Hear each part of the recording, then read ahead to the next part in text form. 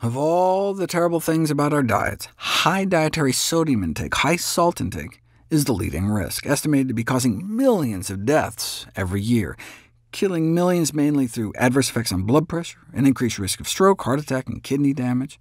Hypertension, high blood pressure, is still called the silent and invisible killer because it rarely causes symptoms, but is one of the most powerful independent predictors of some of our leading causes of death. We evolved consuming a diet very rich in potassium and low in sodium, but today this pattern has been completely reversed. This flip reflects a shift from traditional plant-based diets, high in potassium and low in sodium, a shift from fruits, greens, roots, and tubers, to salty processed foods stripped of potassium, which is considered a nutrient of public health concern, because 98% of the U.S. population doesn't even reach the recommended minimum daily intake of potassium, as I mentioned in the last video. And low potassium intake itself is implicated in high blood pressure and cardiovascular disease, yet few physicians actually think about proposing their patients eat more foods that are potassium-rich, like fruits and vegetables, to better control blood pressure, even though several meta-analyses have now confirmed that high potassium intake appears to reduce the risk of stroke. There's even a reduction in stroke risk independent of blood pressure effects, consistent with other protective effects of potassium, such as reducing clot formation, reducing hardening of the arteries, reducing the generation of free radicals. Higher sodium intake is associated with a 20% increased risk of dying prematurely, where higher potassium intake was associated with a 20% reduced risk of dying prematurely.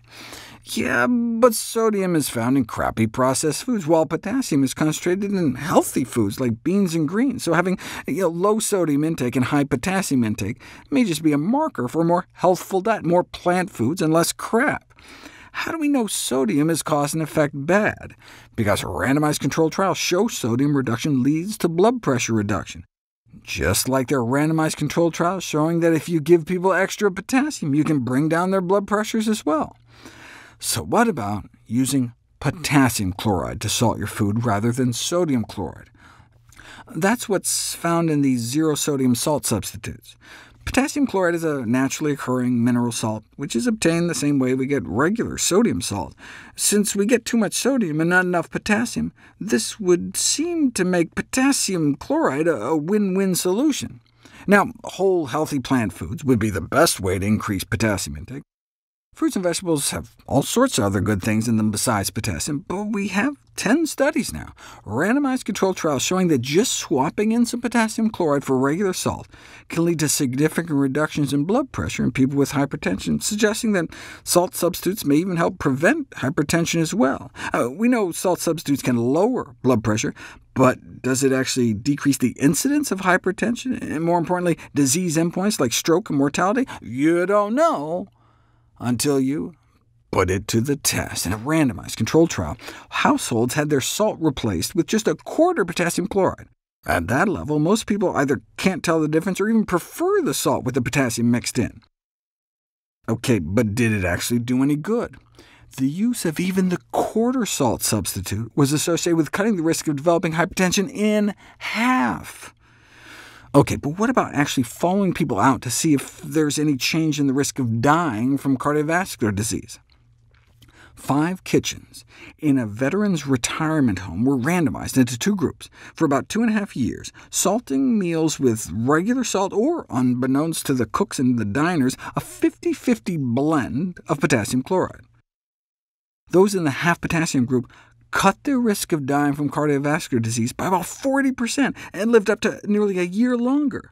The life expectancy difference at age 70 was equivalent to that which would have naturally occurred in 14 years, meaning that just switching to half potassium salt appeared to effectively make people more than a decade younger when it came to risk of death. As we speak, there's a massive randomized controlled trial wrapping up in China, involving 600 villages and more than 20,000 people that'll give us an idea of just how low we can drop stroke risk with this strategy. China is perfect because up to 75% of their sodium intake comes from salt they add in the home kitchen or dining room, whereas most sodium in the American diet comes prepackaged in the meat and processed foods we buy, though certainly the food companies could switch over themselves. Why haven't they? And why haven't more people embraced these salt substitutes, if they work well and can taste just as good? we could be achieving the benefits of a high-potassium Paleolithic diet without the toxicity. So, is salt substitution ready for prime time or what? What about safety? Yes, there are convincing arguments about the benefits, but what about the risks? Like, the quote-unquote inclusion of potentially fatal salt substitutes in the food supply? Wait, what? We'll talk about the potential downsides next.